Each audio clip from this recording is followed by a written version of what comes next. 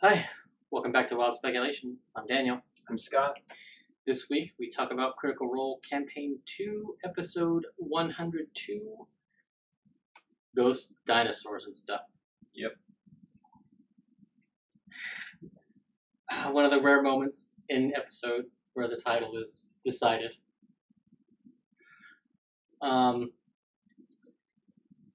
Boy, did we have a lot wrong, but also a few things right. Yeah.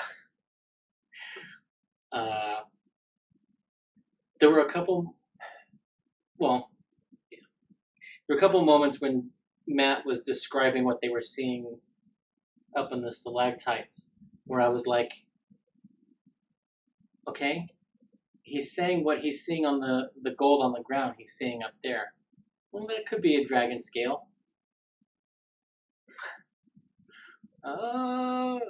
And just as that scene just went on longer, I was like, yeah, no.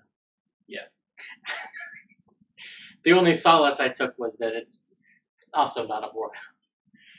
No, pretty sure it is a workout. Oh, you did? Yeah. Oh, okay. At this point, I think the people who brought that up are right. I think it's going to be souped up, like I said, because there's no way it could be without it being souped up. Okay. But it fits a workout. Even with the fire and... That's part of the souped up part.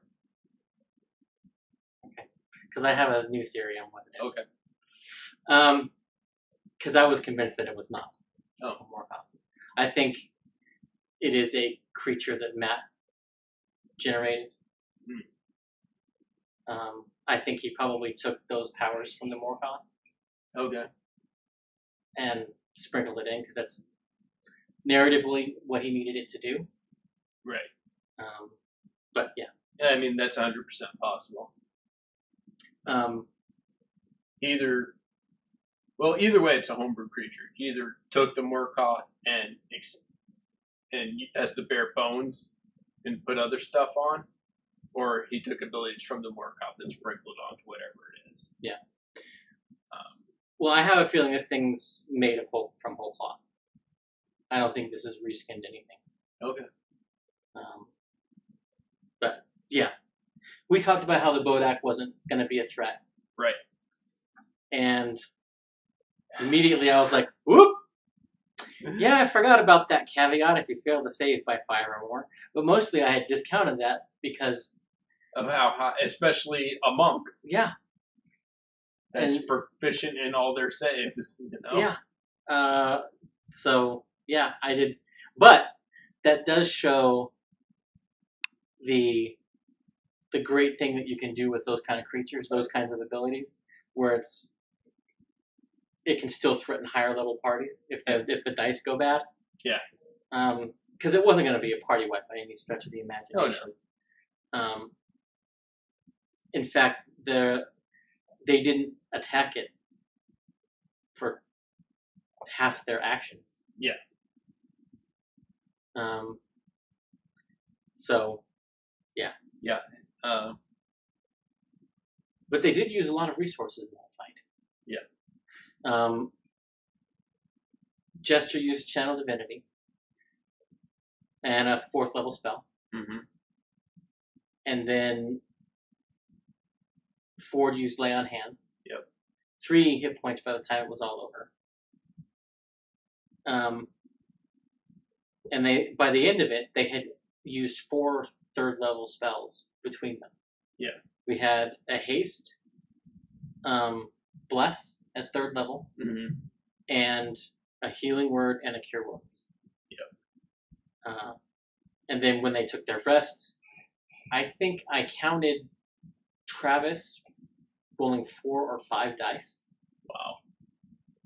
Which means he was rolling pretty low. Because his con mod is 4, I think. Yep. Yeah, he's got the 18 con. Yeah, so to have to keep rolling he only took 40... Well, no, I guess he did take over 50 damage. But still. Yeah. And then, of course, Bo basically had to fill up her hit points with hit dice on her rest. We got to see a new spell, Yes. cantrip.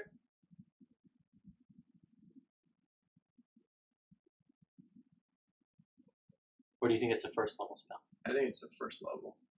Okay. Yeah, I'm torn. Because part of me thinks it's a cantrip. What was the damage on it again? Because I think it was too much damage to be a cantrip. Not if it's a d6. If it starts at a d6, I think the damage was 8. 8 or 9. So it was more than... No. It was 13, because it was more than 2d6 to do. But less than 3d6, which is what their cantrips are at. They're at 3 dice right now. Okay.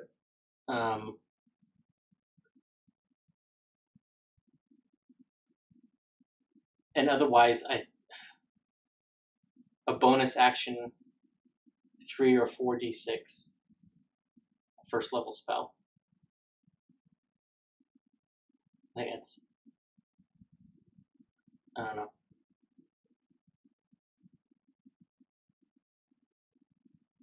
I don't know. I thought the way I thought it was going down was that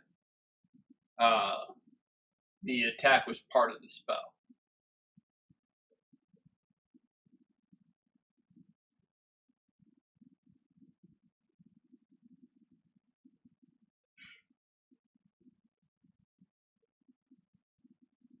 I could see that. But if that was the case, then she had a bonus action to shoot again, and she didn't. That's why I think it's a bonus action spell. Because she didn't fire again. And see, to me, that makes it even less likely that it's a cantrip.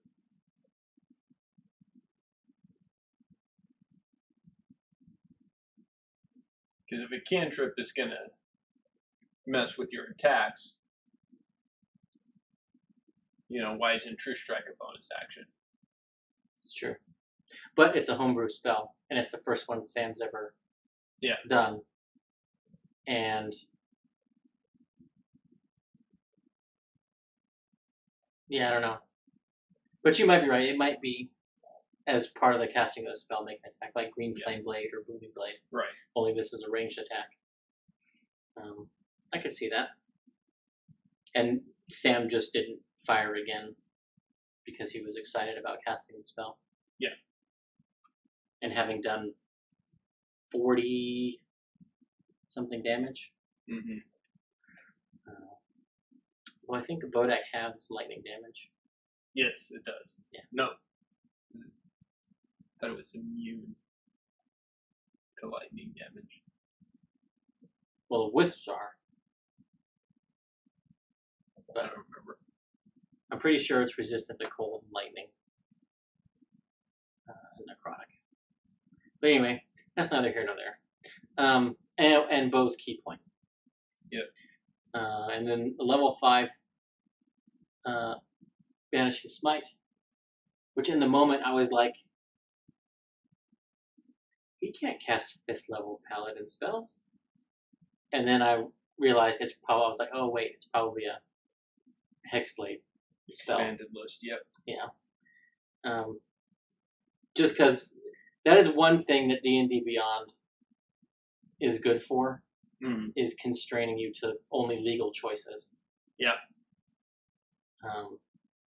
But man, I still want to see him pull out Compelled Duel. By far my favorite paladin spell. well, if he was going to do it, the turtle was the time to do it. Yeah. Or maybe when they fight Bukodo. Yeah. Because they're going to fight Bukodo. Oh, yeah.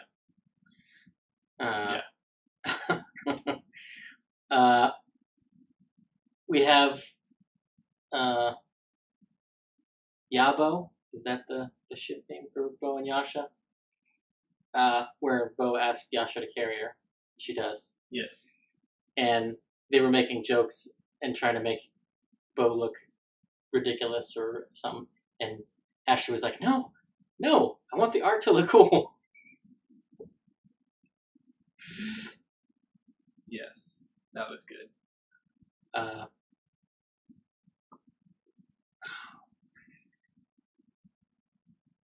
I kind of felt bad for Matt because he was forgetting all of the things that the Bodak does.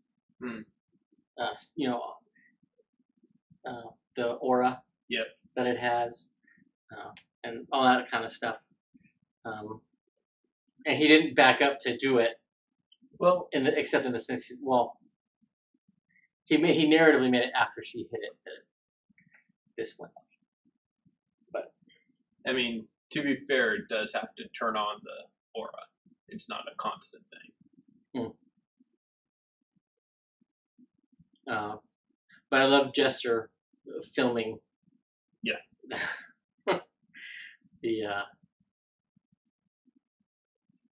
The carry. And I was very happy when Matt said, "Yasha, make a perception check." And now she was like, "Okay, I was gonna ask." Yep. I think Bo should have had disadvantage on her sleight of hand check. But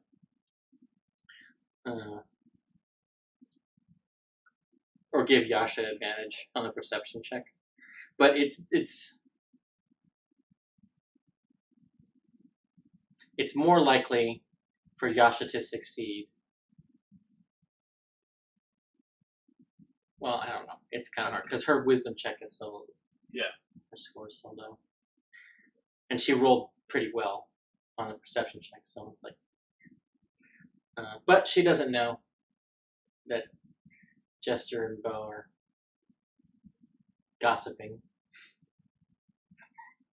behind her back, literally.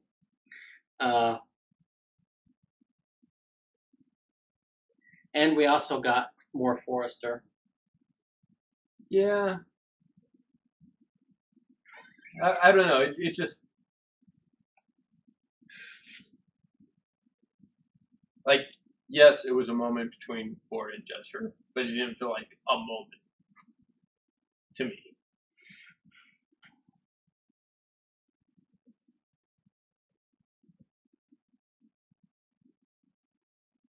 I don't know. I think Laura has an angle. I don't know what that angle is just yet, but I think she has an angle that she's working.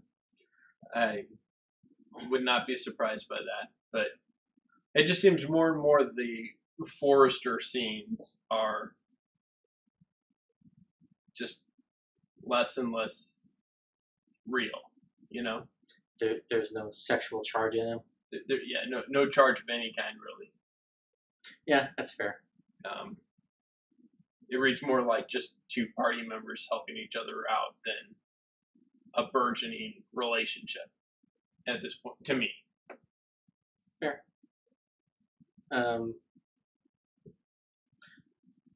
And I made this joke with you while we were eating, but yes. Caduceus gets the Geordie LaForge treatment.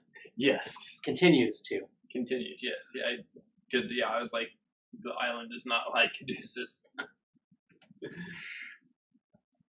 At every turn, he's failing a save here and there, and it's just...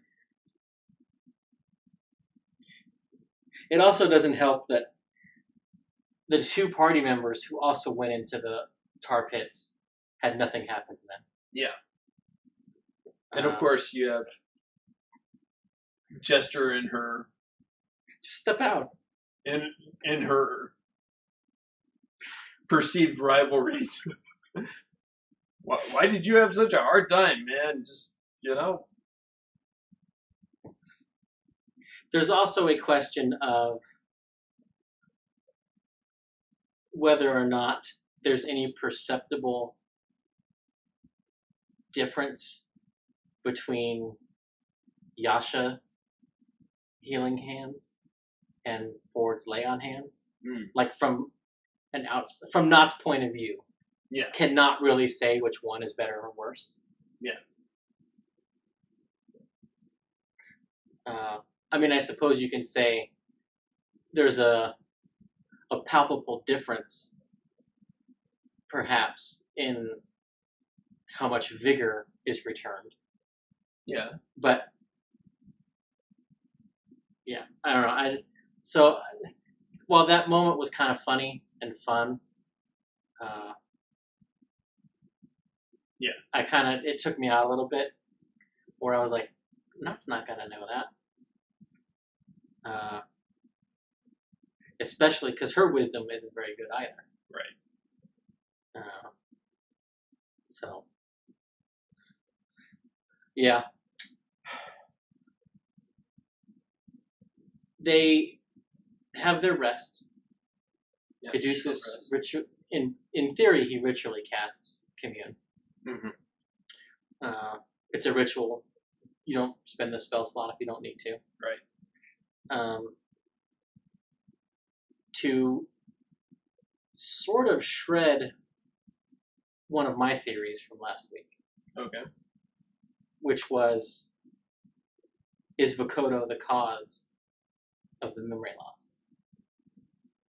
Because much of my theory last week was predicated on the notion that Vokodo and its powers are independent of whatever is causing the memory loss. Mm. Yeah. And with Caduceus' Commune, that basically shatters that idea. Yeah. Except the way Matt answered it, there's a small sliver of possibility. But I basically am like, okay, it's whatever this thing's doing. No, I think it's gonna come down to whether it is a souped up Morkoth or something else that just took this Morkoth. It is gonna be exactly the Morkoth. The Morkoth is, or the creature Vokodo is causing it. As soon as they kill Vokodo, everyone's memories will return. I kind of hope that's not the case. But it would also make sense. Because I think you're probably right, and that's probably how Matt expected the reveal of Vilya to happen. Yes. Oh my gosh, that was great. Yeah. We'll get to that. Yeah. But they avert a T-Rex fight. Yes. By quick thinking from Caleb and Caduceus. Major image to project the forest, and Caduceus using thaumaturgy to make the sound of someone moving over there. How long before they polymorph someone or themselves into a T-Rex?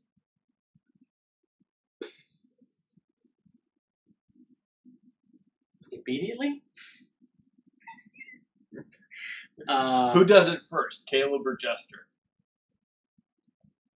Jester. And I say that only because Caleb sort of tipped his hand that he doesn't have polymorph prepared. Yeah. His one usage today was his class ability. Well, to be fair,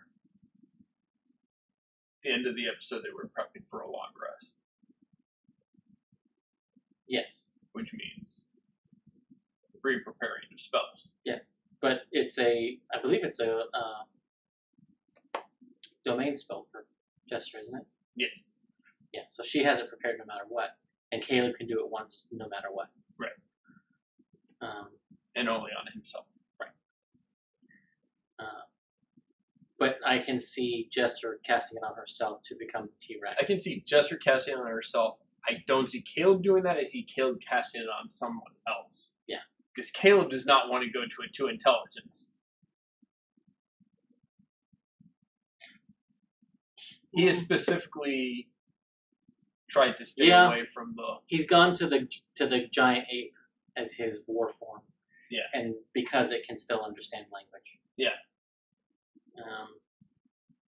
And Liam is basically stated as such. So, yeah, but I mean... Yeah, and he has made mention of, I'm looking at the intelligence of these things because I don't want to turn into something with too low of an intelligence. Yeah.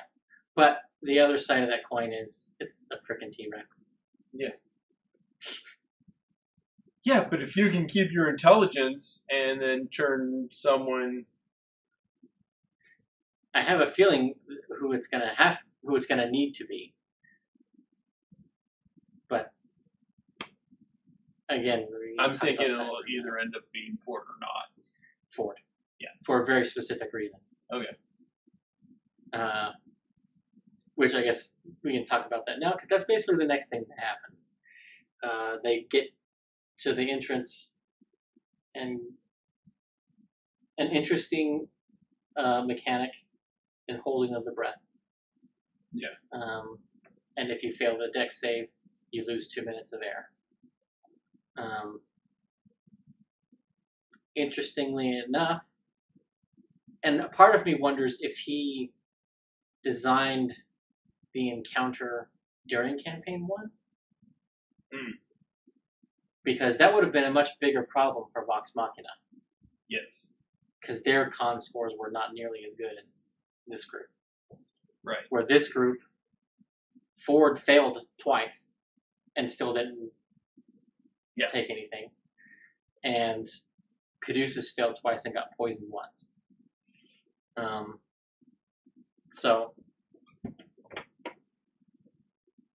But I could have seen Keyleth failing both. Vexalia, if she failed the deck save, failing the con save. Yeah. Grog would have been fine. Pike would have been fine. You can see Percy failing. If he failed the deck save, yeah, failing the con save. I can see Scanlan. Yeah, on both ends. Yeah. So yeah, it was that was a much bigger threat for Vox Machina than my A9. Yeah. Also, the duration of the poisoned condition was significant. Yeah. So I was like, oh wow.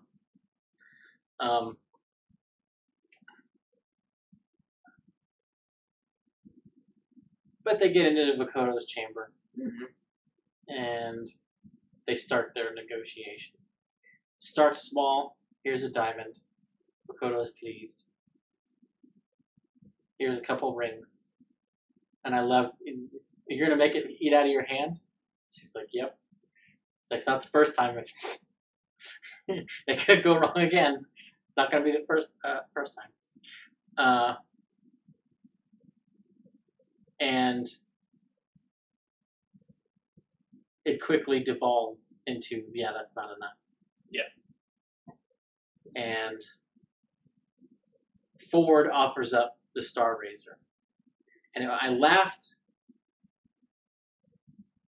at that moment because as it comes down and Matt describes the hoard of treasure on its back, I was just thinking of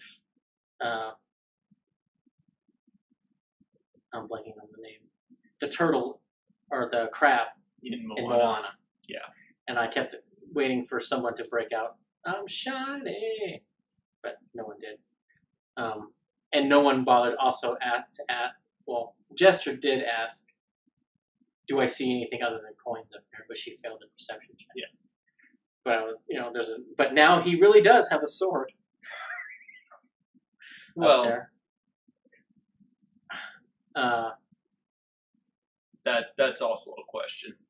Yeah, and I'm interested to see what happens the first time Ford.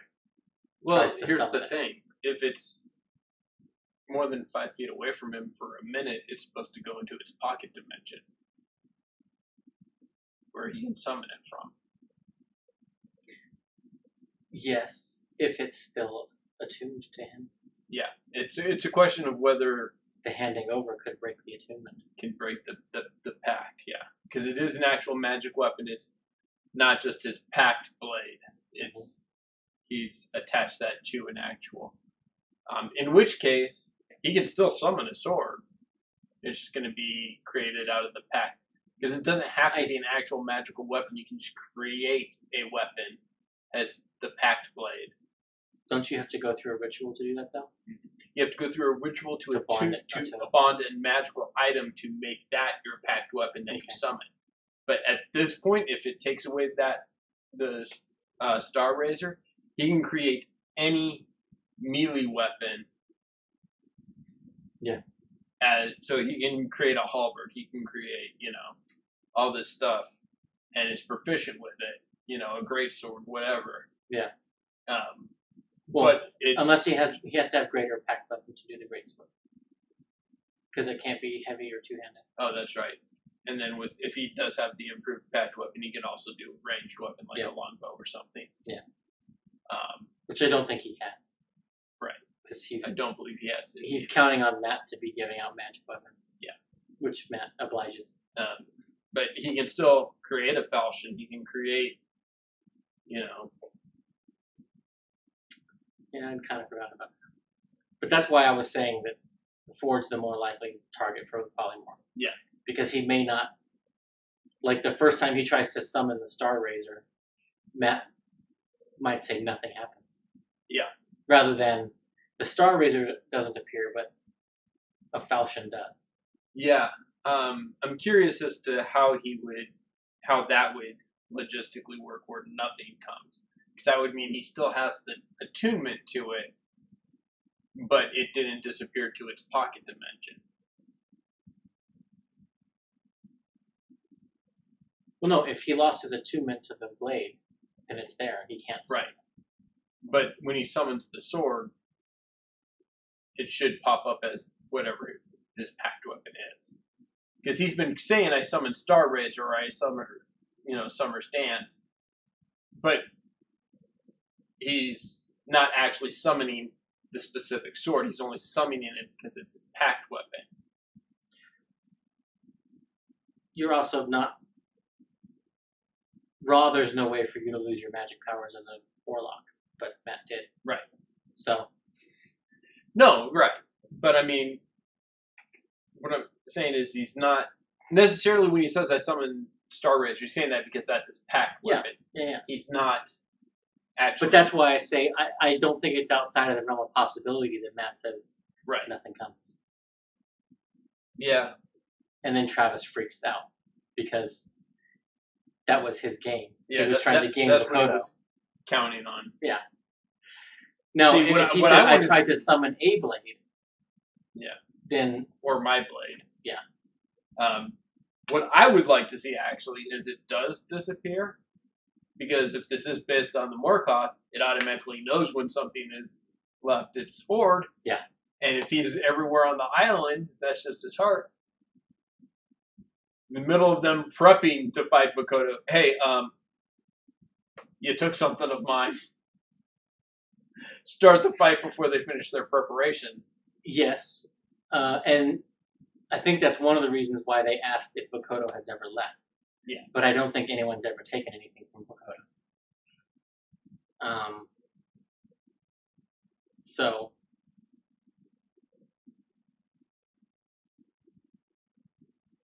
Well, do you think then we could see a mid-rest attack? It's possible. I don't think it's going to happen. I don't think it's going to be a mid-rest attack. I think he's going to let them get their rest. If we're going to move into the speculation real quick, I think the first half of the show is going to be a planning episode. And the second half of the show, depending on what plan they came up with, my gut says it's probably going to be exploring some other part of the island, either A, to find an item that will help them against Vokodo, or B, find another ally that will help them against Vokodo.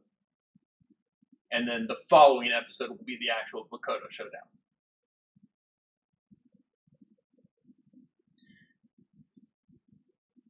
Unless Vokodo interrupts them in planning.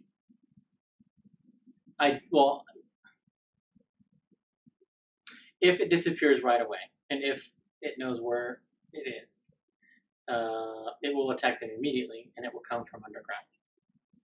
Right. So the dome is not going to save them. if it doesn't come right away,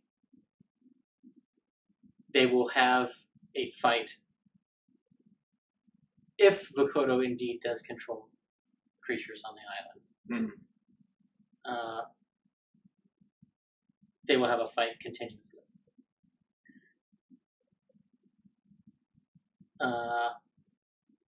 Vila also could ask them, or could put in their heads, look, if we kill it, then, and if you're right, and killing it cures everybody,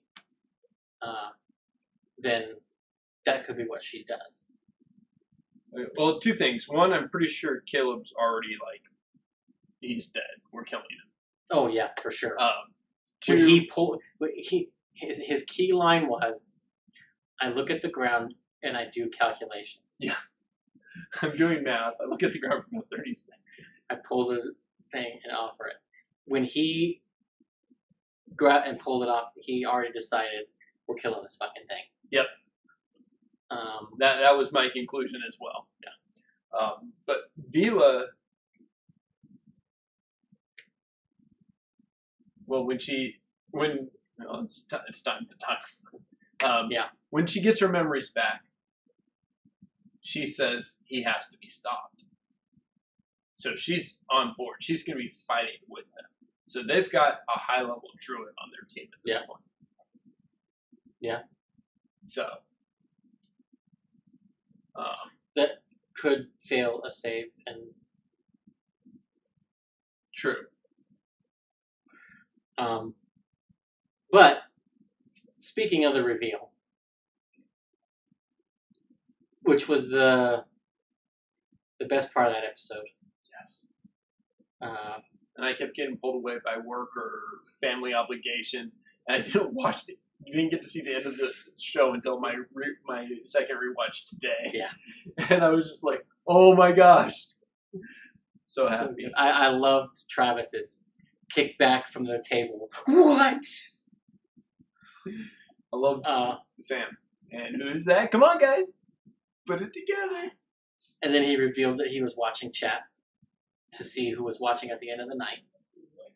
Which, we talked about their filming schedule and what it might be. And we were assuming that they were filming during the day to potentially stop a curfew from affecting the filming.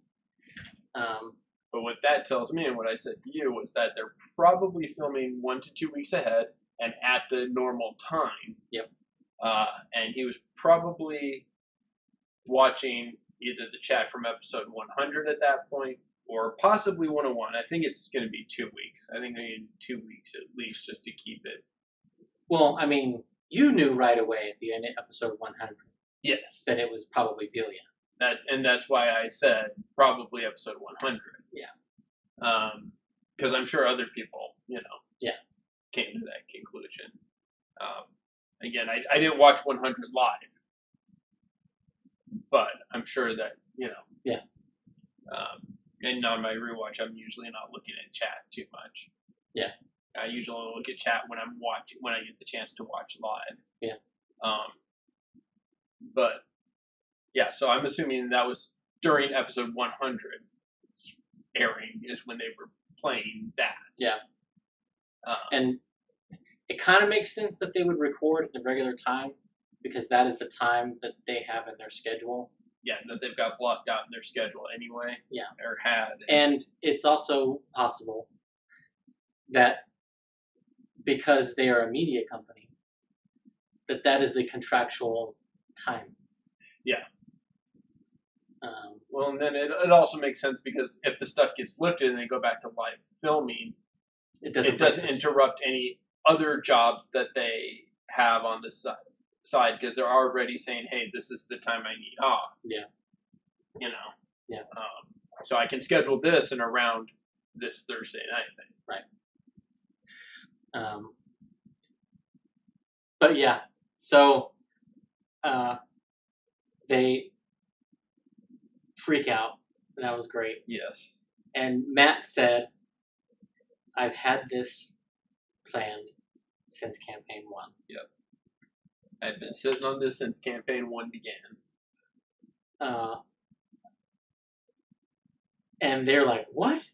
And even the moment that you can pinpoint the moment that Sam was reading chat. Mm-hmm. Because his eyes kind of go big, and then he sends a message to Liam, and they sort of, Liam reads his phone, they look back and forth, and you hear Sam very quietly say, it's the long game. Yep. Yeah. And then it's Liam's turn, and he's like, oh, sorry, I was distracted with something. Yep. And, and I love the fact that he's like, you know, we can't whisper. I texted you 10 minutes ago to tell you it was your mom, but you didn't look at your phone. And she looks and her eyes just go wide as saucers. Yeah. I love Marisha's. My mom? My mom? Wait, what? Wait, you what? would not do this to me. He's been sitting on that for 7 years, living with her. Holy, yeah. Wow.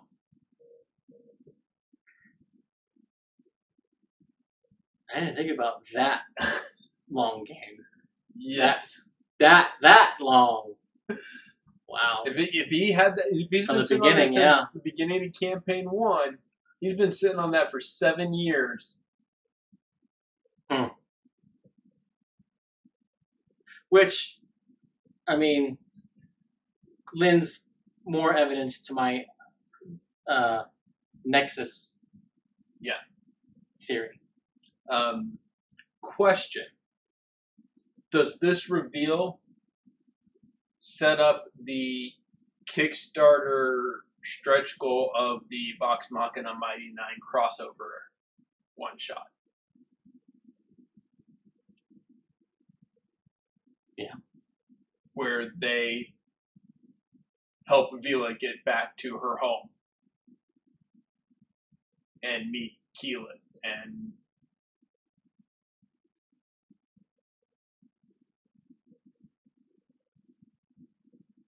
and here's the other question. Now, Keyleth, if you go back and watch campaign 1, first time she's talked to about Melora, she says, why should I believe in her?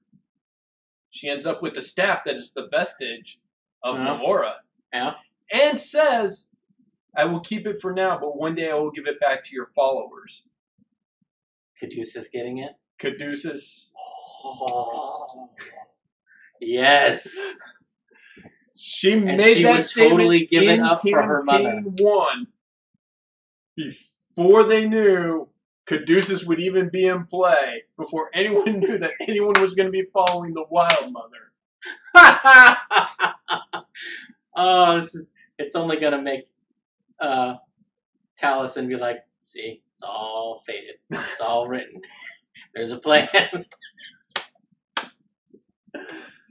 In direct opposition to the Traveler's point of view. Yep.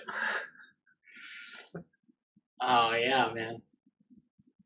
But I could totally see Keyleth giving it to Caduceus as a reward for bringing her mother back. Yep. And she did make the vow that she would return it to the followers of the Wild Mother.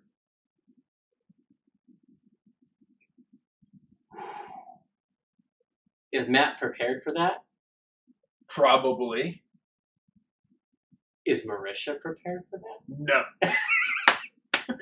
Marisha is scrambling all this week to prepare just for next episode without Keelan. Although, here's the thing. I can see after everything's said and done, you know, oh, Jester, oh, do you want me to contact your family for you? Sending. She does the sending. Matt looks at Marisha. How does Keyleth respond? And Marisha has to, in the moment, switch from Poe to Keyleth and reply to Jester. Oh, man. And depending on how much contact she has with the Council and Allura, she may already know who Jester is. Yeah. Yeah. And I'm assuming she at least has 1 degree. I assume either Percy and or Vex are part of the council at this point. Yeah, for sure. So Allura tells the council about these people when she reveals the Happy Fun Ball. Vex knows about this blue tiefling girl and what she's like. Yeah, she would tell her best friend. Well, no, Keyleth is on the council. You think Keyleth is too? Oh, for sure, Okay. Keyleth is. Because Keyleth is the one that went around, and in that year of downtime, she basically made all the connections between all the That's true. Ashari and the communication devices. She basically, arguably, is the power behind the council. Okay. So, yeah. So I think Keyleth is directly involved. Like Percy and Vexalia, probably tangentially. I think those are the 3 that would end up on the council, if at all. I don't think Pike is on it. Grog's not on it, you know. But it might not be, like, Percy and Vex might not be on it at all. Because the one who's actually in charge of Whitestone is Percy's sister. That's true. It's true. It could be Cassandra. So Cassandra would be the one on the council, not That's true. them. But it only matters that Keyleth unless has spoken Cassandra's to running Whitestone and appoints Percy as the ambassador to the council. Yeah. So that she can stay there in Whitestone. He already knows the council, you know. Yeah. Politically, that would be a better fit. I trust him. He's my brother. That's true. I can stay here and run things. He already knows them. Knows who to watch out for. Send him in. That's true.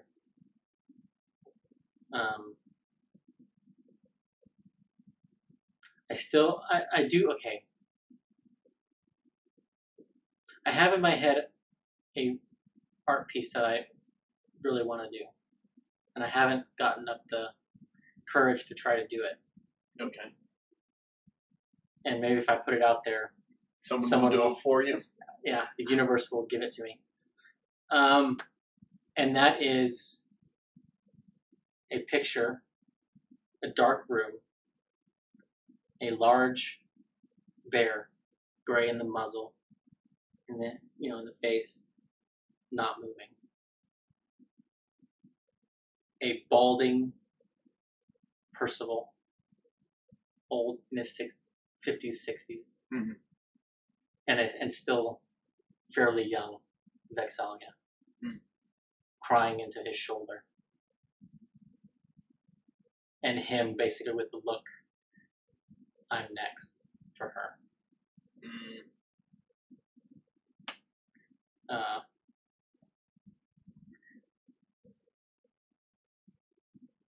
Let's be honest, Trinket's gonna. Yeah.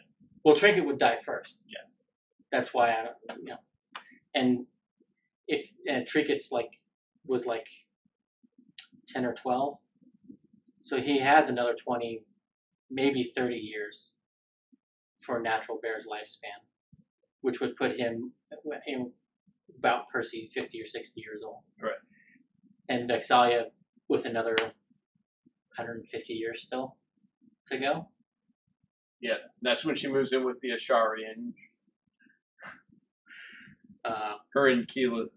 Because I've thought about tweeting at Laura and asking her what animal would she summon next. Because the ranger can just perform a ritual and get another animal. Yeah. And so, but I haven't because, who wants to think about that kind of thing? The internet. There's a huge chunk of the internet that wants to think about that. But yeah, so it's entirely possible that Allura has told Keyleth about the war that's happening in Wildemount and the group of adventurers that are a lot like they were, that are part of the peace talks. Yeah.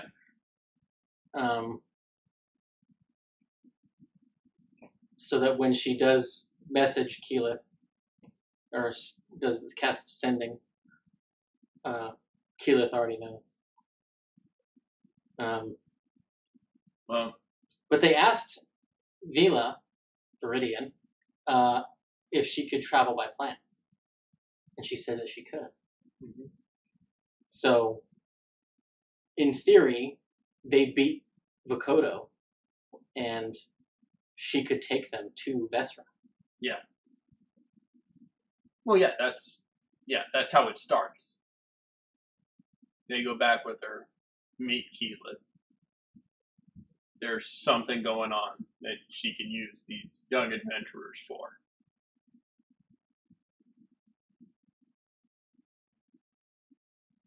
I hadn't thought about that. I figured it would just be a boop. Hey, here's your mom. Okay, bye. And just teleport back. Mm. They tell Orly, okay, go back to Nicodranus. We're gonna teleport out of here. And hope that the dragon turtle doesn't get him on the way. Right? Or that may be what keeps them from going. That could be part of their plan. She's already messaged the dragon turtle. Hey, you want stuff? This guy here with a ton of stuff. Let the two monsters fight it out. So Ford's joke about taking it to Darktoe, let them fight, may become reality. I can see Jester coming up with that plan. Yeah? Well, what if we just tell the dragon turtle that there's more stuff here and he can have it? And... Yeah? I mean, I don't think the community survives that. And I think that will be the argument that probably Caleb or Caduceus will bring up when she presents that plan. I'm not saying that's what's going to happen. I'm saying the plan is going to be presented. Fair. But Matt didn't seem to want that to go off. And I think he wanted the death to be the reveal. Because make a sleight of hand check. You failed it. Okay, it's now a dexterity check. Essentially initiative. Yeah. But he didn't ask the question that would have put an end to it. Where's your 1,000 gold worth of diamond dust? Yep. Because Caduceus hasn't bothered to state that he's buying it. And the last time Matt called him on it, they used the residuum. Mm-hmm. I don't know if they have any of that left. If they do, I'm pretty sure they don't have enough to meet that cost point. Yeah. So, yeah. Question: They're talking with her about the offerings. They ask about the biggest piece, the greatest treasure. She mentions the pirates. In the gym, which I immediately thought of Ashley's narrative telephone story. But I don't think that was the case. Yeah. But yeah, he basically described the equivalent of the Hope Diamond. Yeah.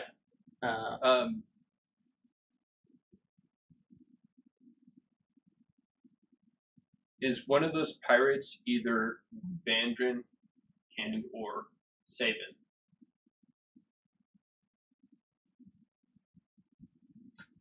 I know I've brought up Vandrin already with the retired, on the island, good works, good folks.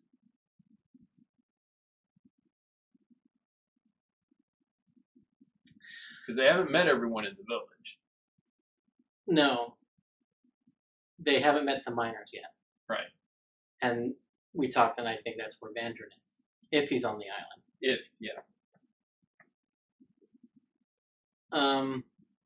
But Travis was certainly at the end of the episode. Who are these other people? Yeah. So yeah.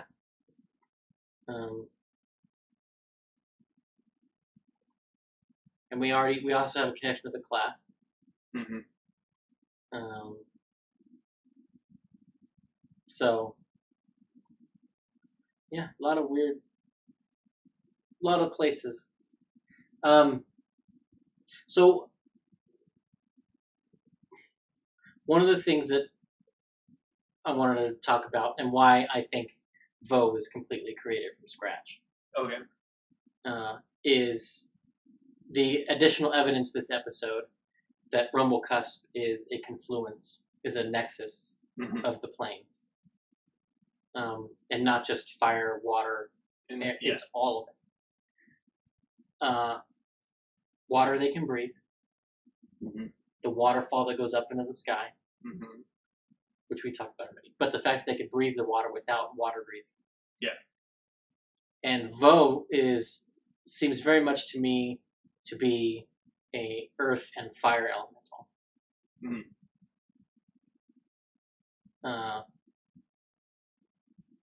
And because Ford did his divine sense, he knows it's not any of what and Caleb's like elemental. Yeah. So that's why I say it's probably an elemental. Sorry.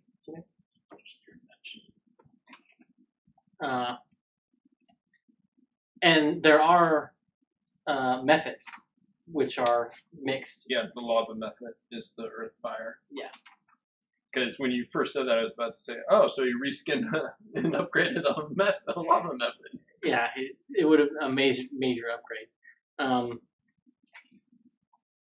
But this also might connect it to the ultimate sort of goal of the Ashari.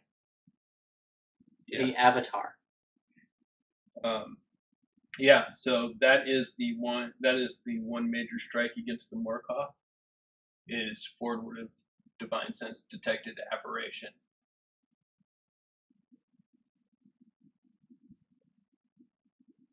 And the Morkoth is an aberration, right? Because divine sense does celestial fiends, undead, and aberrations, right? The Fae. Not aberration. I thought Fae was only for the ancients. No, they have turned the faithless. Oh, their turn targets Fae. Okay, not aberration. Sorry. Never mind. But yeah, and it fits in. If this was indeed Campaign 1 stuff, then sort of the ultimate step then is, so if Keyleth had come and found her mother and defeated defeated Vo, then she becomes the Avatar, master of all 4 elements. Mm-hmm. Where now her mother might be the one to do that, and returns to Vesra as the master of all 4 elements. Very true. And it's also possible that the original village that had been there, because from the stories we were given from all the villagers, it's been here a while. Yeah. Maybe it's an Ashari settlement originally. Yeah. And the Ashari are multi-ethnic. Yes, very multi-ethnic. So that's not out of characteristic. Yeah. So is that the long lost heart Ashari? Yeah. And if that is the case, then my idea about the Guardian might mean that the Ashari village there originally took on the guardianship of the gate. Yeah. if that is sort of the planar anchor point of Exandria. So who knows? Who knows? But I wanted to talk about the brilliant foreshadowing of the coming fight that Matt did. He foreshadowed layer actions. Yep. Control of the torch blooms. More than likely, it can target a creature or an area and do fire damage, basically boil them, like it did with Knot. And it was controlling the heat of the water. It's going to have multi-attack. Yep. It has 4 eyes. It's going to have legendary actions. One of which will be an attack. And I think another one, which might take 2 legendary actions, is it straight up strips you of a magic item. It targets one of your magic items. You have to make a save. Yeah. You fail, you don't have it anymore. So Bo was, and because he, when it took the coins, he said it was pawn her bracers, and she was like, ugh. So I think it's gonna target armor and weapons. First. And that might not be a legendary. That might be an action. That it takes. And it's possible that, or maybe a legendary action is the save for you to lose your memory. So, yeah. Any speculations, predictions that we haven't gone over yet? No. Like I said, first half planning, unless they get interrupted by Bo. Second half, either they decide they have what they need and go after him, or they decide they need something or someone and travel to part of the island to find that thing.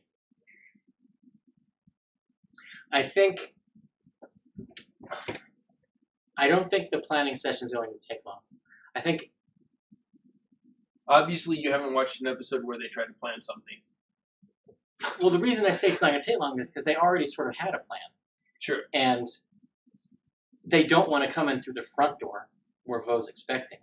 They want to go to the waterfall, and they think that that's a secondary entrance because they were already asking about other entrances. Right. The waterfall makes the most sense. Okay. So I think that's where they're going to go. Also, it kind of makes sense that entering is verboten. That all of the people here tell all the visitors don't go there. Because what are stupid adventurers going to want to do? Go there. Right. So you go there, wipes your memory. Now you're part of the family. So I think that is, if it's not something that Vo does in the fight, going through the waterfall, that's the test. Can you retain your memory and get through here? They may decide, if Matt says, okay, you're not casting Greater Restoration unless you have the diamonds, then they might go to the mine. And that's where they're going to... I don't think there's anything on the island that they can get that's going to help them defeat Vokodo. I think it's just, you go in, you smash face. And win. Or die. And then I think they may decide to leave the fighting Vokodo for a while and have her go back to the village and do some organizing of the people so that they can try to minimize civilian casualties if something goes wrong. While you do that, we're going to go to the waterfall and we're going to go to the ruins. We'll meet back. When we come back, we'll touch base and then we'll go storm the castle. Which puts them really close up against the date for TravelerCon. But, But that's why I don't think it's going to be as much of the episode as you think. Fair enough. But we'll see on Thursday what happens. We'll see you guys. Good night.